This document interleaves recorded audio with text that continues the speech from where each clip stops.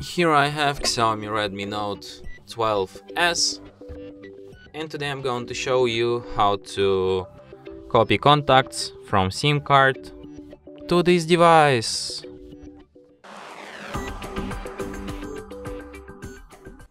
So to do this, firstly you have to open Contacts application, then switch to the Fix and Manage section, select Import from SIM.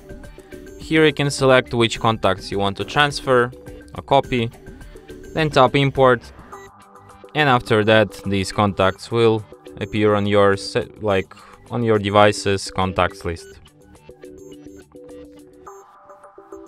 And that's it. Thanks for watching. If you find this tutorial useful, don't forget to hit that like button and subscribe to our channel.